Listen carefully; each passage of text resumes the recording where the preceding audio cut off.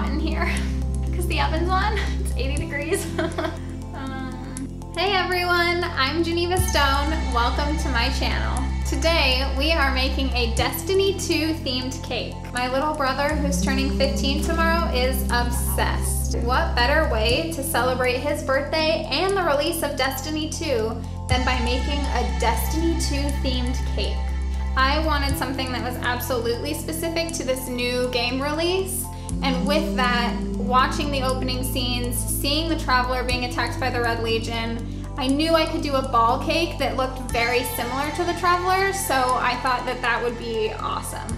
For those of you who may be new to the story, the Traveler is a massive sphere in space that helps protect the last city on Earth from annihilation. I will be listing all of my tools used, all of the recipes down below in the description, so check it out and have fun!